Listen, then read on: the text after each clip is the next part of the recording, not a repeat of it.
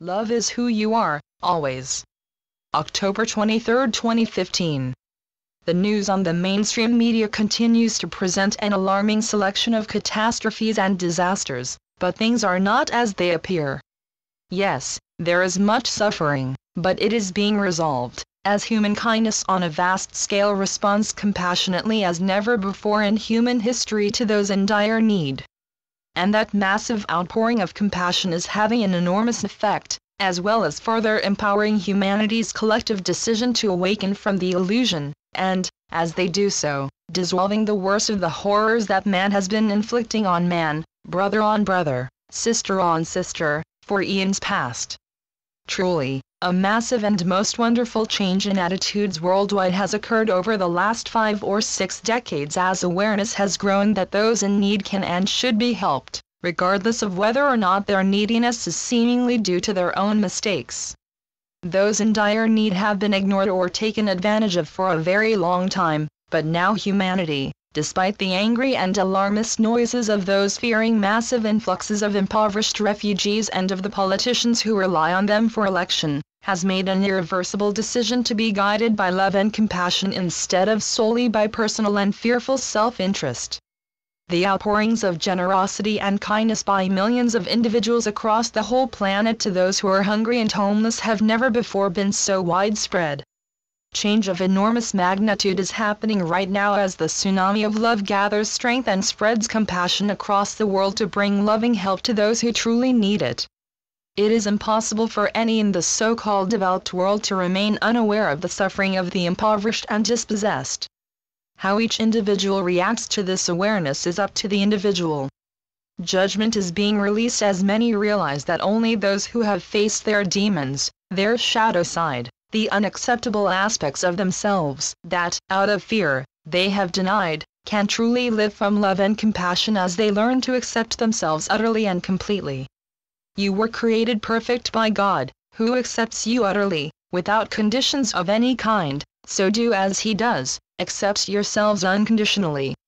When you do, acceptance of others follows naturally because you are engaging with the oneness that is God and letting go of your sense of separation, of aloneness, of singularity, and of course, of any sense of unworthiness or unacceptability which has been culturally ingrained within your human form or to which you may have been clinging in false egoic humility. The good news is that more and more of you are facing those unacceptable aspects of yourselves and coming to see that they are, for the most part, perfectly normal aspects that enable you to develop and use the creative abilities with which your Father so lovingly endowed you. Being one does not mean being the same. In oneness you are each free and encouraged to develop your individual and God-given creative skills for your own personal satisfaction without restriction. When you do, you delight God and all of creation by demonstrating the loving diversity that is an essential aspect of oneness. Love is who you are, always, but, within the illusion, the sense of separation and aloneness that it provides encourages fear, which refuses to acknowledge or honor love. Go within, surrender to the divine flame of love that burns eternally within you, and let go of fear. Fear needs feeding, and it is fed by worry, anxiety, anger, and non-acceptance, and all of those are emotions or feelings with which you can refuse to engage. Ask for help from those in the spiritual realms to do this, because initially it can appear unwise not to be aware of possible events or situations that might arise to harm you. However, harm only occurs when love is absent, and it is only within the illusion that love appears to be absent, so harm is part of the illusion and is unreal. Love, apart from being all that exists, when it is experienced within the illusion, arises as a healing balm, a comforting companionship, a soft and soothing flow of feelings that bring you a sense of well-being, of safety, and a knowing that all manner of things will be well.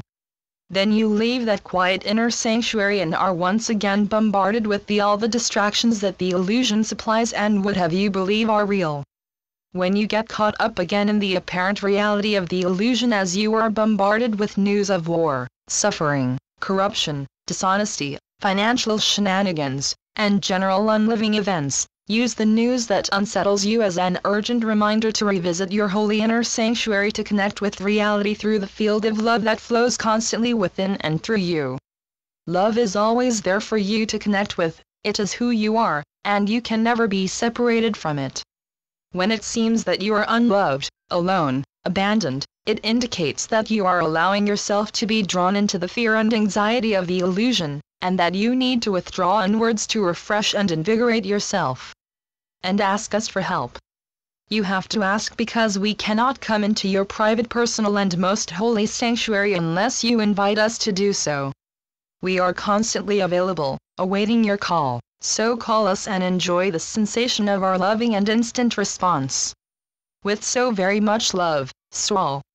Channeled by John Smallman.